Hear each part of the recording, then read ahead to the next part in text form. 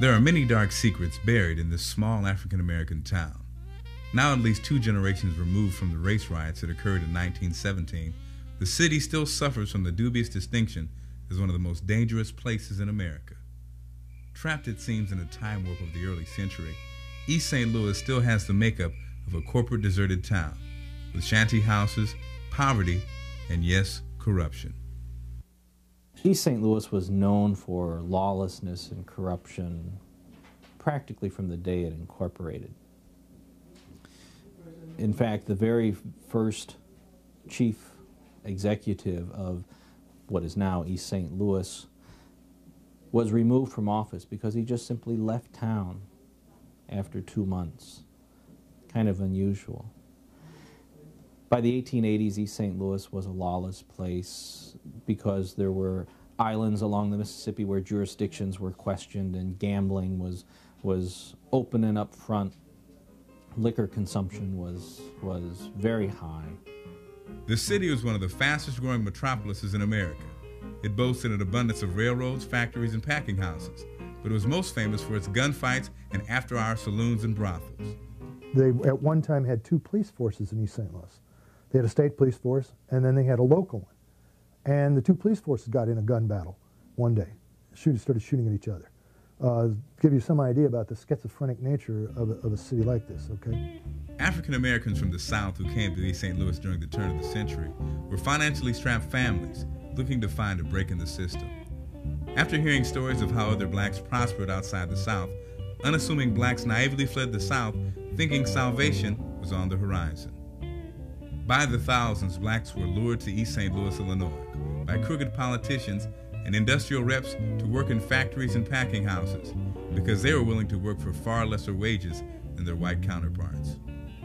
I remember very vividly sitting at the knee of my grandfather, listening to my father talk about how when they left, both being children of the South, coming to East St. Louis, not because they heard that East St. Louis was the land of milk and honey for black people, but because that there were jobs to be had in East St. Louis, that a person could come up from the South and have a job within 24 hours here in East St. Louis. And that's the way it was, with all of the packing houses and companies of that ilk.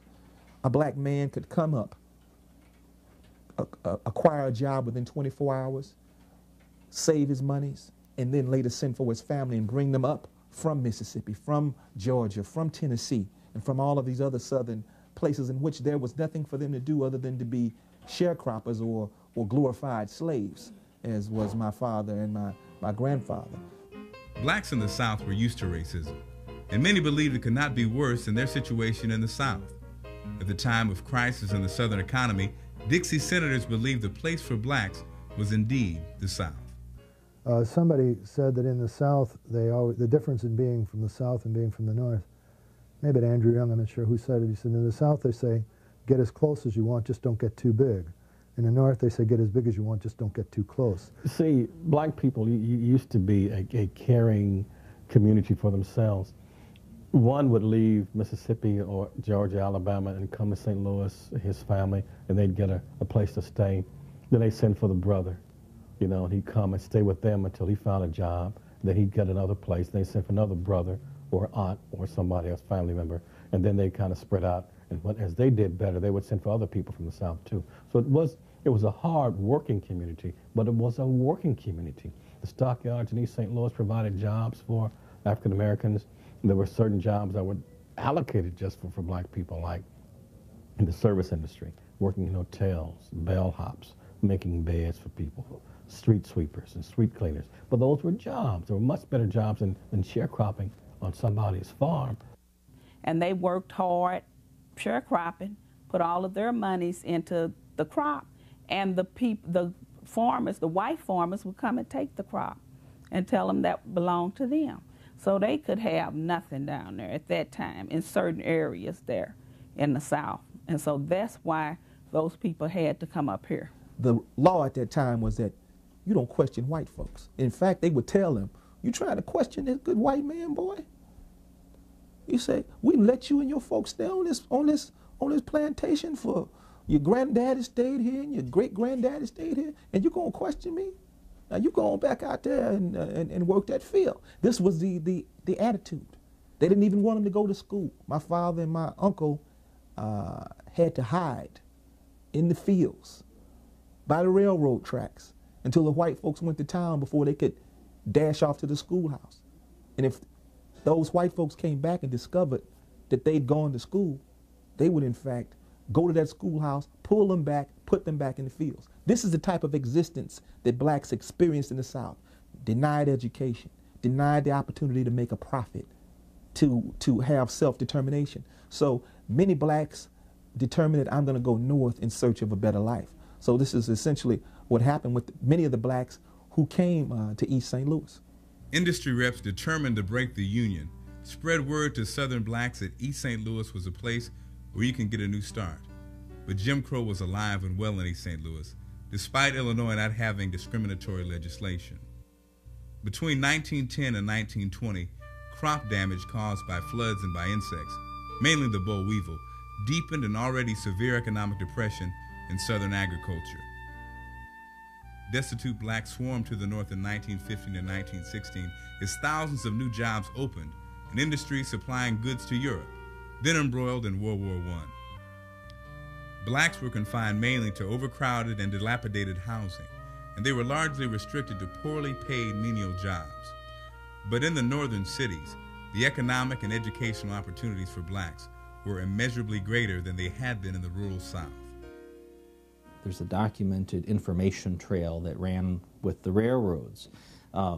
Most porters on trains were black, and they would go to the north on a train, pick up newspapers and information from cities up north, and then bring them down to the south. So there was this sort of almost informal information flow. You could tell how things were going in other cities by this network of railroad workers. But in the case of aluminum ore, they actually placed ads in southern newspapers asking for black workers to come up to East St. Louis to work in their plant. They knew that black workers, being desperate for work and generally being mistreated in society, would not attempt to unionize, where the white workers felt a little more bold and they could do that. With the influx of black migrants from the South and the ensuing battle between unionized white workers, factory owners looked to poor blacks willing to cross the Union picket line. The average white worker at the Hunter meatpacking plant was paid 35 cents an hour, compared to blacks who made 17 cents an hour. The colored guys that show their checks to the whites, and then a lot of the whites that show their checks to the color. They kept us branded of showing each other what you make. And so it got so that nobody never worried about what he made, just what you got. Companies adopted a policy of increasing the black labor force in order to limit the demands of white workers. Plants divided the riverfront town along racial lines. Newspapers began to embellish stories of criminal activity among blacks. The packing houses was importing blacks from the South, and the whites that were already here working resented that. The newspaper ran reports that there were enormous numbers of black males coming into town. How they did this, probably the way we figured it, is they would go down to the train station and just count the black males on the train. Now, any black male there might have been coming into town, but he might have also just been getting off the train to get some fresh air and get back on and go to Chicago. He might have been down there to meet somebody. He might even have been leaving town. But if they saw him there, they counted him. So there's supposed to be this, over the months, there was supposed to be this huge number of young black males in East St. Louis looking for jobs. They thought probably 10,000 more, they reported probably 10,000 more than there actually was there. In old East St. Louis, there was always a constant struggle between capital and labor. The big industries located in the city were controlled by outside interest people like industrialist Andrew Carnegie and former Secretary of Treasury Andrew Mellon. Whites, in their rage, during the labor dispute that happened in 1917, were infuriated that, in fact, whites were allowing blacks to migrate from the South, displace them for cheap wages in these places that they long considered to be their jobs. their sources of employment and entities in which they were respected and that they would always have work. And blacks were coming up displacing them, and rather than take their rage out on their employers who sold them out, who betrayed them, who did they take it out on? The same way they always do historically, on the poor black man who was merely trying to do for his family what whites were trying to do for their families, and that's provide a living. The race riot that would happen was a result of two different circumstances. Whites fearing that their livelihood would be altered by black migration, and the history of black-white animosity that was nearing its apex. So it seems to me that this thing was generating some kind of head of steam, and then the newspaper's reporting probably added to it, so that when the strikers at the aluminum ore plant took off, they were already pretty well mentally armed for what they were going to do, and that's what they were going to go out, and they were looking for all of these black males that they thought were going to take their jobs. And there may have been some black males imported with white males also from Chicago as strike breakers. Whites complained that blacks took advantage of Northern freedom by refusing to follow segregation patterns prevalent in the South where they had come from. It was said that dirty Negroes sat all over cars, smelled of body odor, and exhibited loud and disruptive behavior in public. Many whites felt the blacks' challenge of the old social order was caused by their political power, which was a direct result of migration and residential segregation. I would have to speculate that life was better for some of the blacks who came, especially those who came from rural backgrounds, only because you were in an urban area and you had services available that would not have been available in the same capacity, if at all, in the rural South. But I don't think that coming to East St. Louis brought all of the freedoms that many of them hoped for, because they went from, I think many of them went from one difficult life to another difficult life. Some blacks, particularly those who were able to maneuver through the educational system, maneuver through the political system and the social system, were able to advance to some degree. But a large number of blacks remained, of course, trapped in underemployment and unemployment in the cities. Before the riots, whites charged that because of the ballot, Negroes had transformed from a subordinate to an insubordinate race. Dixie politicians suggested that if the North had denied political participation to blacks, the migration would never have happened. Racism was prevalent in the South, as it is now in some spots. The Civil War still being fought. Black people were trying to survive. They had to live. They were sharecropping on some of the lands that the white folks didn't even own. They were just trying to get away from that for a better way of life for themselves and for their families and for future generations. They had to leave. They wanted to leave. They wanted freedom. They wanted to be treated with dignity. They wanted to be treated as people. They wanted a chance for their children to have a better life than they had.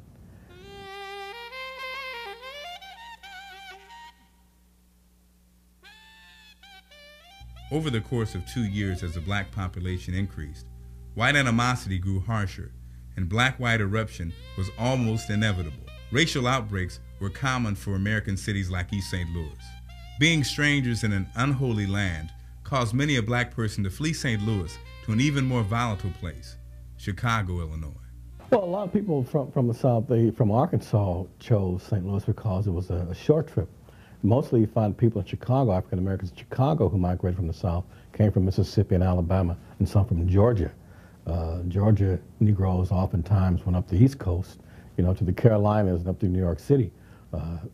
Alabama and Mississippi Negroes came to Chicago through St. Louis, and some of them didn't have enough money to get to St. Louis, but you find most of the African Americans in this area from the South or from Arkansas or Mississippi. In fact, East St. Louis is almost 90% Mississippians. After-hour bars, late-night rendezvous with prostitutes, and wild gunplay was a sign of the times for the town. East St. Louis Mayor Fred Moulman was a leader, seemingly restrained by the local industry, and did nothing to prevent the riot he knew was inevitable. There were certainly warning signs that this was coming.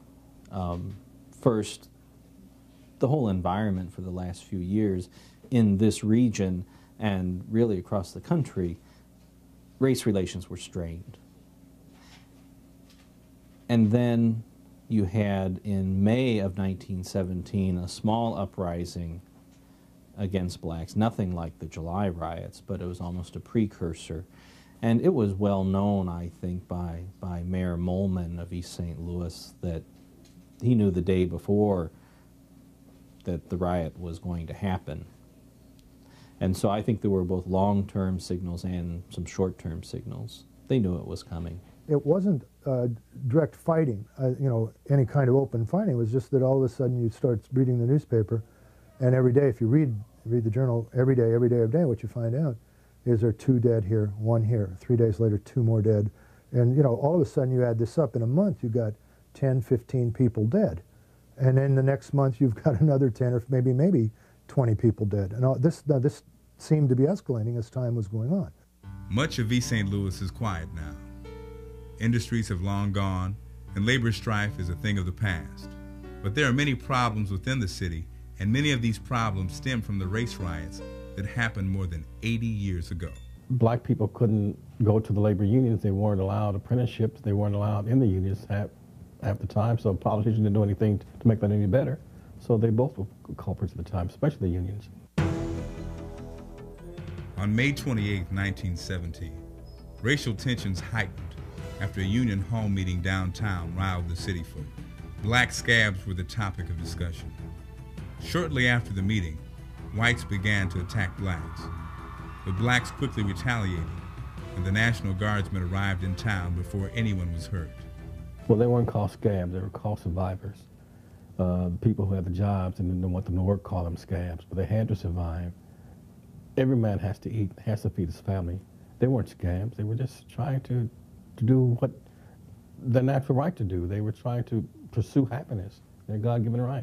There was a strike at the aluminum ore plant in East St. Louis, and one night in June, after a union meeting, the union people, some of them, not all of them, some of them broke into the armory and stole weapons, and then headed off downtown East St. Louis, ostensibly to kill black males, which they felt were, in fact, being brought into town to take their jobs. Interestingly enough, one of the great tragedies of the whole thing was that the first 2 black males they killed were not even from East St. Louis. They were a family, a man, his wife, his daughter, and his son, and they had been up in Alton all day. They're from St. Louis. They had been in Alton all day, and just simply were on the tram coming back from Alton to St. Louis. And this mob caught them and killed the boy and the father. They were not interested in killing women. They were only interested in the males who they thought were taking the job. The violence began the night of July 1st, 1917. A black Ford screeched down this residential district and fired shots into black homes, but no one was injured. Hours later, a similar car carrying 2 white men, Detectives Frank Wadley and Samuel Coppage, drove into the black neighborhood. Still angered by the earlier outburst, black gunmen were waiting and fired numerous shots into the car, killing the detectives. On the day of the riots, the event that actually triggered it was when 2 police officers were shot. Argument can be made whether it was intentional or mistaken identity, but the case that, as I've seen it documented, is that it really was a case of mistaken identity, perhaps. The next day at East St. Louis City Hall, a bloodied and shot-up vehicle sat outside the building. Whites were angered that blacks had the audacity to kill the policemen and began to pull innocent blacks off the street and beat them. The riot began in the business section where black pedestrians were outnumbered. Blacks had not expected their homes would be burned. Mostly made up of tinderbox shanties, they provided poor defense against gunshots and firebombs. My mother and father didn't realize that the riot was on. They happened to be riding on a motorcycle, and someone threw a stick out the window. It was in the neighborhood near where white people were. And they threw a stick out the window and hit my mother on her shoulder. And when they got home, they found out that the riot was on. Yeah, I just hear. You didn't see the shooting. You just hear the shooting. Every now and then you would see something, but the whites didn't come down for it. We were. They would just shoot down in there. I could see the white men going back towards East St. Louis. And we saw the colors hollering and running and smoke. They were burning and setting things afire. Them old piece of buildings. See, most of the buildings were built out of cardboard and paper. Some railroad streetcar names on the wood building. Tar paper around a lot of them. And that made it smoke a lot, that tar paper. And that stuff, the wood stuff that was under and paper, made the building smoke. It was a heavy smoke, looked like it was a forest fire. But we were back up on the bridge. That makes it, we could look down on it. About 7 o'clock that night, a mob set fire to sheds alongside this street where blacks had made a settlement. Orders were given to the military to surround the men and women who had been watching the actions of the mob and take them to the station. By this time, the entire business section of the city was in flames. The black-owned homes alongside Collinsville Avenue were burned. Firemen who attempted to fight the flames of the burning homes were warned to stop by the white mobs. Many blacks trapped in their homes preferred burning to death than facing the anger and bullets of the mob and remained in their fire-swept homes. White observers described the blacks as being scared to death and maintaining an absolutely passive attitude, hoping only for an opportunity to flee across from Mississippi to Missouri. People coming into town, praying and scared and running. There was a creek there, it was an old creek, and they were throwing a lot of them over in the creek there, called Coke Creek. And they would run them in there. I don't know where they throw them in there. They run them in there, but we didn't run because we was over, so call ourselves over across the railroad track. But you could stand up and look, you know, out and see different things across the track. Then I heard a lot. People come in telling them what was happening. As they come through, they see different ones cut up, and shot up, and beat up. Yeah, and they would tell us, and I would sit there and listen to them telling it. And they would have a prayer meeting at the church, praying for the hopes they don't come down there to where we was at. The carnage would go on uncontested for days. This neighborhood, referred to as the South End, was hit the hardest in the riots. Many blacks who lived in this part of town offered the most resistance to the white mobs. True Light Baptist Church stood in defiance against the riots. Though in a different location, it still stands today. Beyond the riot zone, black men in only a few instances organized small mobs which counterattacked sporadically. But they got guns and things, and like that to fight back, see. And they would mow them down like mowing down grass. But the morticians that have these wagons, these very dead folks, they was hauling guns. And the Negroes over in St. Louis, and white folks as well, they loading those things down, the wagon down from the bring over here for the Negroes that's fighting back. One thing about a Negro enslaved, if you give him the tools, he'll mop up more white folks than you could get dragged from anywhere. You just get joy out of doing that. Thomas O'Malley's account. It seemed as if the black people were all trying to flee or were waiting to be slaughtered, but the grassroots blacks had organized and a mobilized force through Undertaker Green's funeral home in East St. Louis. What happened, they were pinned down in different buildings and houses on Exchange Avenue, and he said to flush the men out because they couldn't get the better of them at times in certain locations while they were fighting. So he said they went to snatching people's children, and little children, and throwing them up into the air, shooting them. City government and local police did nothing to curb the tide of violence. On July 2nd, more than 100 blacks barricaded themselves into 2 houses on Broadway, taking part in a shootout with an angry white mob. Whites who had not anticipated a strong resistance from blacks complained to militiamen that their lives were in danger and asked for help in flushing blacks from the shelters. The packing house where the people were working set up tents for people who had been working there, but they lived in East St. Louis to go to Brooklyn to stay until after the riot. So they put up I think it was Swift and Company, put up tents for the people to come up there to Lovejoy to stay. I don't think the people even got a chance to start anything up there. As militiamen canvassed the area during the night for skirmishes and blacks were being evacuated from the areas, rioters in the crowd chanted death threats to those who would be bold enough to return to the city.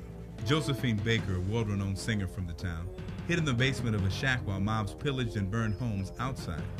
She managed to escape death with the help of an unknown funeral director who took her across the Eads Bridge that led into Missouri. Some black funeral directors took matters into their own hands by sneaking guns and ammunition in coffins.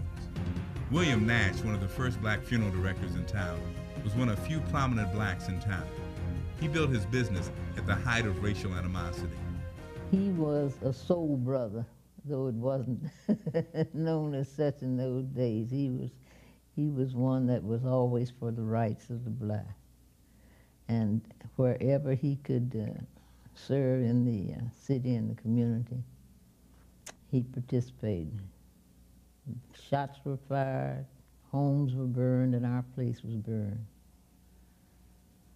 And this was in July 1917. By early afternoon, several blacks were beaten and lay bloodied in the street. Mob leaders calmly shot and killed them. After victims were placed in an ambulance, there was cheering and clapping. One black man was dragged to a pole by a rope tied around his neck as the crowd screamed to hang him. But the man's life was spared for the moment when National Guardsmen saved him from the crowd. The man later died from his injuries during the attempted hanging.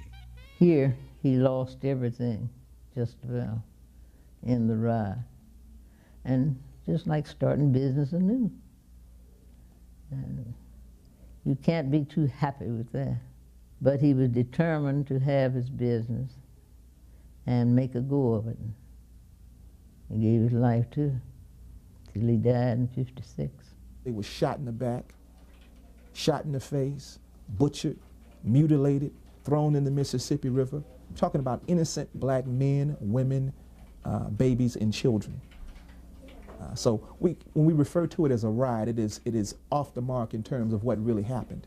And I think by and large, when we not only look at the history of riots in East St. Louis, but the history of riots in Detroit and throughout the country, it has been too often sugar-coated.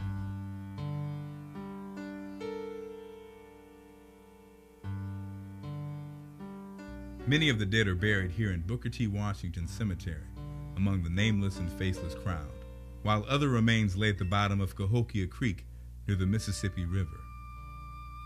Shortly after the riots, several horribly mutilated floaters were found in the creek. While whole bodies had surfaced, many felt that burned bodies would never come to the surface. The official count: 9 whites murdered, 39 Negroes dead, hundreds injured. That's obviously false. They were fishing buddies out of the Cahokia River for weeks.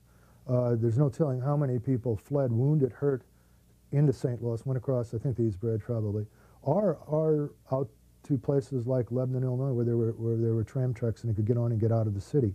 Many of them may have been injured. The estimates run that there may be as many as 2,000 people killed. It looked like that creek was just running blood. It was just that bloody.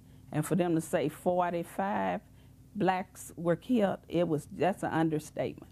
It was much more than that. The number was greater than that. I don't think we'll ever know the truth of how many people were killed or injured. The fact that the official statistics reported under 50 dead seems almost ludicrous, considering the number of people involved and the amount of damage that resulted. I'm quite sure the death toll must have been in the hundreds, because bodies weren't recovered, and there was a fear of going to hospitals if you were injured, and it was just a really, really messy time. The Congressional Committee investigating the riots found inconsistencies with the East St. Louis coroner's death records. Much to the committee's astonishment, black corpses were gathered much like the remains of hogs. In order to save the county money, post-mortem examinations were only conducted on a few bodies. Many ended up in Potter's Field. The county's coroner also declared that a 1-year-old boy and a 2-year-old girl died after being shot in the head. Another child was found in the ashes of a burned-out home, where the little boy was found hiding underneath his bed. Many political leaders were appalled at the massacre in East St. Louis. Former President Teddy Roosevelt even voiced his outrage at the episode in a speech praising the labor movement. Well, you got to listen to remember who Teddy Roosevelt was. Teddy Roosevelt was the man that led the charge up at San Juan Hill, right? But he also had black soldiers in front of him at the charge of San Juan Hill. Actually, history will tell you that the African Americans actually won the Battle of San Juan Hill, and Teddy Roosevelt praised them at the time. But when he got back to Washington, D.C., the racist faction in Washington and the rest of the country made Teddy Roosevelt denounce African American soldiers and said they were cowards and so forth. No, he did nothing positive in this country, to me, whatsoever, do I think. But it was President Woodrow Wilson's refusal to get involved in the riots that drew the ire of blacks, namely crisis editor and NAACP co-founder W.E.B. Du Bois. Du Bois wrote that in conflict over bread and meat, Negroes were killed because they were black and strikebreakers.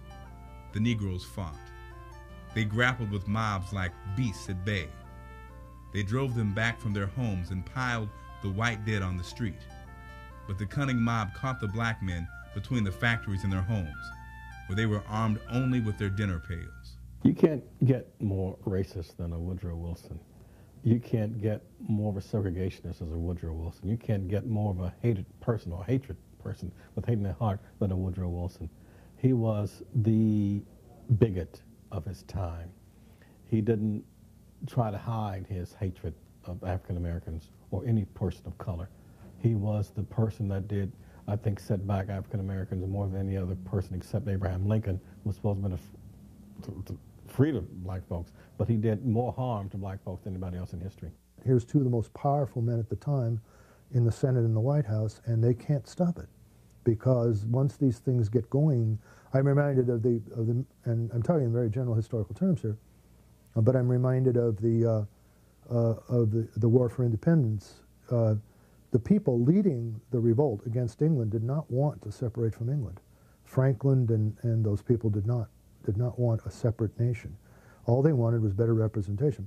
But once that thing got going, once it spread, the fever spread to the populace, they couldn't stop it. And in fact, it led Franklin to say, we had all better hang together now. We're going to hang separately, because they just couldn't stop it. And they didn't want it, but they couldn't stop it, so they had to go through it. Woodrow Wilson was gaining many friends at home and abroad after he led the U.S. in the war to end all wars. But it was with the black community that Wilson was out of touch. There was a very interesting political cartoon which came out right after the riot in a New York newspaper. It's a black woman kneeling down, pleading with Woodrow Wilson. In the background, East St. Louis is burning. And Woodrow Wilson is holding a document with his famous edict, "The world must be made safe for democracy." And the poor woman is begging, "Mr. President, America must be made safe for democracy." I think we always tend to want to think that people in power, with that kind of power, president or whatever, can do all kinds of magic things because he has power, without realizing that he many times is as constrained by his power as it is available to him. Wilson was probably the only president who was a brilliant student and teacher as well as a statesman. He had been a college professor, president of Princeton University, and the author of books on American government. Oh, I don't know about him being the first person to segregate the White House. He was the first one to introduce, I think, mass racism to the White House and hatred of black people to the White House. Woodrow Wilson was a terrible person. History proved that, although they tried to soft pedal it, but he was the one that took away and allowed so many endowment programs to black people. He's the one that didn't allow black people to become a free person or to rise to their whole potential. He's the one that segregated black people and kept them segregated and made times very, very hard for them. In protest of the treatment of blacks in East St. Louis, black leaders with thousands of New York blacks walked the streets of New York in unison for an event that would be referred to as the March of Silence.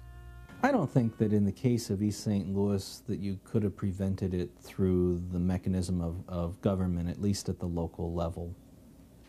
The local government in East St. Louis was not designed to serve people, it was designed to serve business. East St. Louis government was dedicated to a good business environment where railroads operated easily and freely and industries were able to produce their product with minimum hesitation.